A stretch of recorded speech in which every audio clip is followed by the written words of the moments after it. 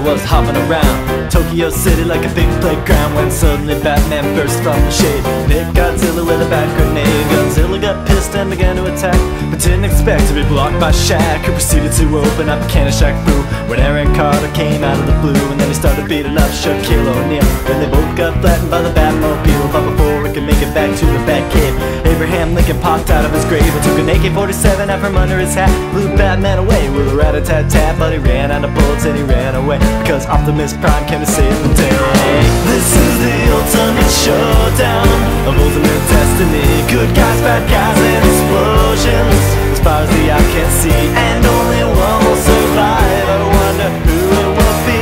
This is the ultimate showdown of ultimate destiny.